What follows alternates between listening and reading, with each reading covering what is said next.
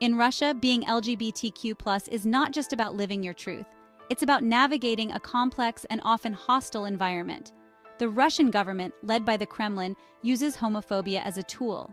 It's a way to control people and strengthen their own power. This tactic has serious consequences for LGBTQ+ individuals in Russia. They face discrimination, threats, and even violence because of who they are. This essay will explore the challenges faced by LGBTQ+ people in Russia. We'll look at how the government, society, and religion all play a part. We'll examine the influence of international actors and the global implications of Russia's actions. This is a story of survival, resilience, and the ongoing fight for equality in a country where being different can be dangerous. The Kremlin, under President Putin, has promoted a narrative that paints LGBTQ+ people as a threat to traditional Russian values. This is a deliberate strategy. By creating a common enemy, the government tries to unite the Russian people under their rule. They claim that LGBTQ+ rights are a foreign idea, imposed by the West. This helps them deflect criticism of their own policies and portray themselves as protectors of Russian identity. This strategy has been effective in silencing dissent and consolidating power. The government has introduced a series of laws and policies that directly target LGBTQ+ individuals and organizations. The most infamous of these is the Gay Propaganda Law.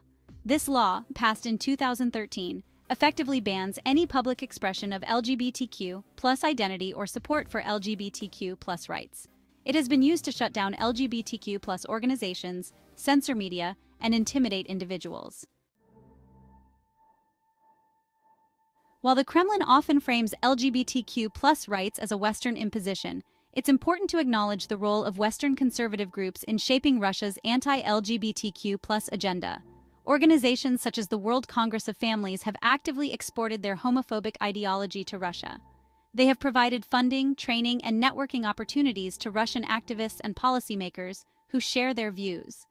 These groups have found fertile ground in Russia, where conservative values and distrust of the West run deep. This collaboration has resulted in a dangerous convergence of interests. Western conservative groups see Russia as a bulwark against what they perceive as the decline of traditional values in the West. The Kremlin, in turn, uses this alliance to bolster its legitimacy on the international stage and present itself as a defender of traditional family values.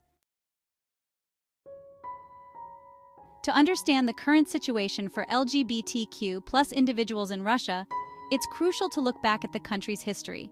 Homosexuality was criminalized in Russia under the Tsarist regime. This legacy of oppression continued under Soviet rule.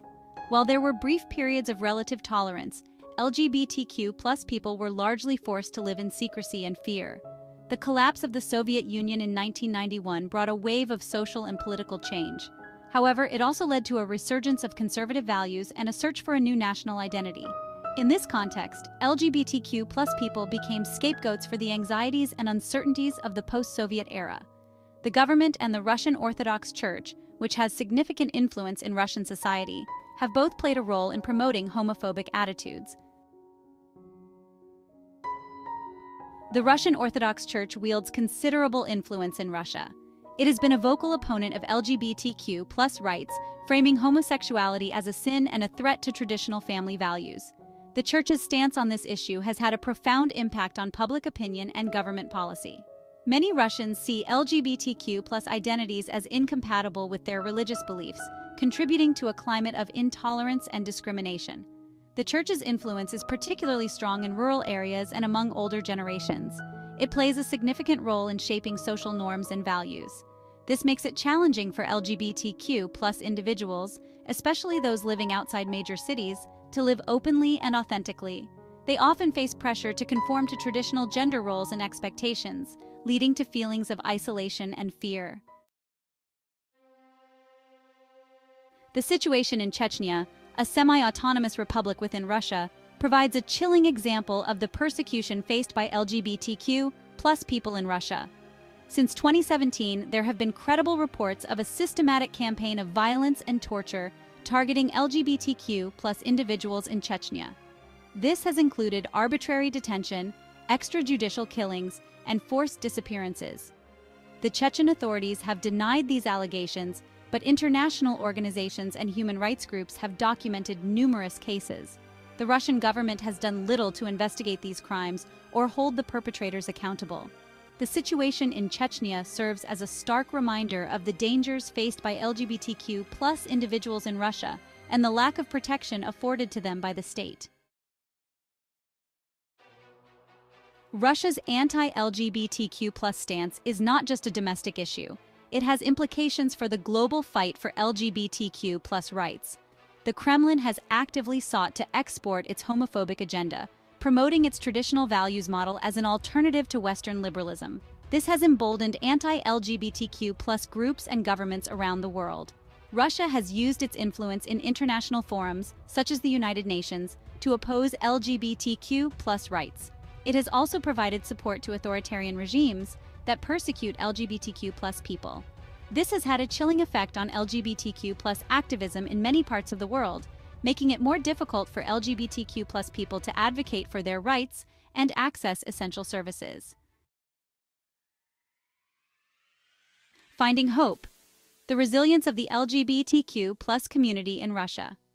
Despite the challenges they face, LGBTQ+ people in Russia continue to show remarkable resilience and courage. They are organizing, raising their voices, and fighting for their rights, even in the face of danger and intimidation. They are creating their own spaces of support and community, both online and offline. These acts of resistance are a testament to the indomitable spirit of the LGBTQ+ community in Russia. They are a reminder that even in the darkest of times, hope and the fight for equality endure. They are also a call to action for the international community to stand in solidarity with LGBTQ+ people in Russia and support their struggle for a more just and equitable society. International solidarity, a united front for change. The fight for LGBTQ+ rights in Russia cannot be won in isolation. It requires the support and solidarity of the international community. Governments, international organizations, and human rights groups must continue to pressure the Russian government to end its persecution of LGBTQ+ people. This includes speaking out against discriminatory laws and policies, imposing targeted sanctions on individuals responsible for human rights abuses, and providing support to LGBTQ+ organizations in Russia. The international community must also counter Russia's attempts to export its homophobic agenda. This includes challenging its narrative of traditional values and promoting a human rights-based approach to LGBTQ+ issues. It also requires supporting LGBTQ+ activists and organizations around the world who are working to advance equality and justice. The future of LGBTQ+ rights in Russia, a long road ahead. The road ahead for LGBTQ+ rights in Russia is long and uncertain. The current political climate is not conducive to progress, and the government shows no sign of changing its stance. However, the LGBTQ+ community in Russia is not giving up. They continue to fight for their rights, even in the face of adversity. The international community must stand with them in their struggle. We must continue to shine a light on the human rights abuses taking place in Russia and hold the perpetrators accountable. We must support LGBTQ+ organizations and activists on the ground. And we must never stop fighting for a world where everyone, regardless of their sexual orientation or gender identity, can live with dignity, respect, and freedom. Conclusion: a call to action. The situation for LGBTQ+ people in Russia is a stark reminder that the fight for equality is far from over. It is a call to action for all of us to stand up against discrimination and prejudice in all its forms. We must challenge homophobia and transphobia wherever we see it, in our own communities and around the world. Silence is complicity. We must speak out for those who are silenced, fight for those who are marginalized, and stand in solidarity with those who are fighting for their rights. The fight for LGBTQ+ equality is a fight for human rights, and it is a fight that we must win together.